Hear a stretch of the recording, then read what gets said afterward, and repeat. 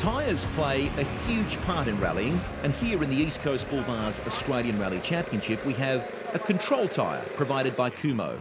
But there's not just one size, or compound for that matter. Dean Herridge has some tips on what's used where over the weekend. I'm inside the Kumho tyre truck at the service park here. There's a mountain of tyres behind me, so many, and would you believe they're not all the same? We've got compounds to choose from, obviously also sizes. Lots for our teams to think about, you know, the crews, the drivers and the co-drivers to strategise their way through the weekend. Earlier on we heard Ross Duncan talk that this Rally of Canberra is almost played out in two parts. The Saturday stages being in the Cowan Forest, very rough and stony and rocky, really hard on the tyres and the cars for that matter. And then obviously Sunday is going to be in the west side of the city, smoother, sandier based, more technical style of road. So how do you best work your compound and tyre sizes out?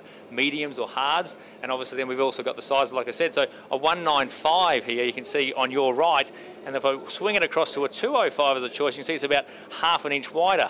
Why would you go for a narrow tyre over a thicker tyre or a wider tyre? You basically use a narrower tyre to try and bite through the surface for your first passes.